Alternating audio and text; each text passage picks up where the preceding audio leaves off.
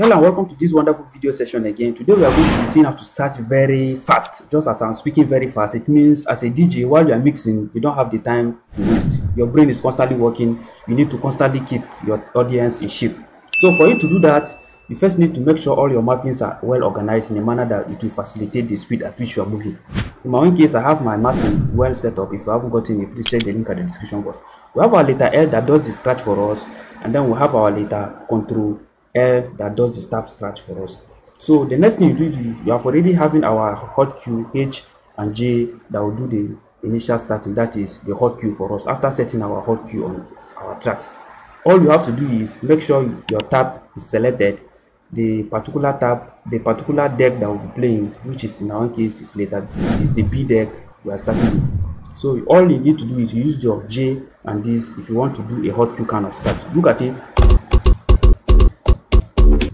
You can see how I started. Then if you want to drop it, so you can see how the track just started. We are gradually flowing. Then the next thing you need to think of is how you play around with the incoming deck in order to spice up the audience. Just get to watch what I'll be doing now.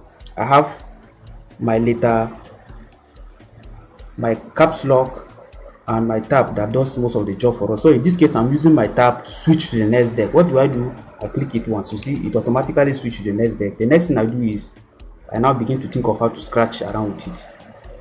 Don't forget, our essence of this video is the speed. You want to really flow along with the audience, because when the audience are really enjoying your vibe, you don't want to drop down the tempo. So let's get fire it. Let's see.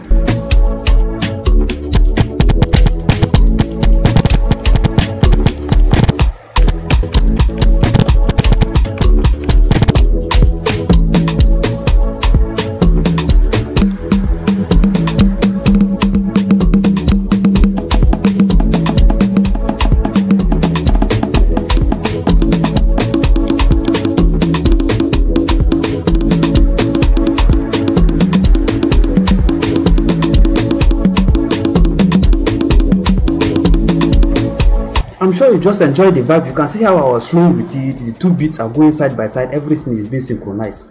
So for the aspect of the synchronization, you use the shift and tap to synchronize, but make sure you do it before you start the track. If you start the track before you synchronize, you definitely have issues. So this is another expo I just give to you. Make sure you synchronize. If you want to blend the track the way I'm doing, make sure you synchronize the track before you start the track, because most of the time some tracks have a unique way they behave. The waves are not arranged in a particular way that will make it easy for the other track to synchronize. So make sure your synchronization is done before the starting of the subsequent deck. That is the deck that you are bringing in to flow along. So thank you for being there once again. Keep a date as I continue to give you more vibes, more entertainment, more education, and so much more. If you haven't gotten this mapping, anyway, it's left for you. Let's get over to the party now. No time to check time as I'm already on the vibe. Yes.